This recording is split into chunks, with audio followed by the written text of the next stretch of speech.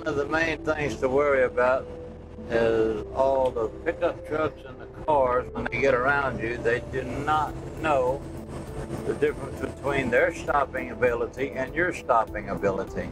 Basically, we weigh 10 times more than they do. We cannot stop like they do, but they don't know that.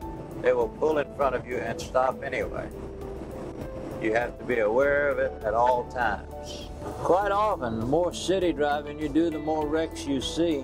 Not so much on the highway because everybody's going at a faster rate of speed, but in the city where you're doing more turning and got more vehicles close by and more in a hurry, there's quite a lot of it. It's unreal how many accidents you do see because of that. I've seen wrecks with cars, trucks, cars and cars, pickups and cars, trucks and trucks, big trucks and big trucks, all assortments.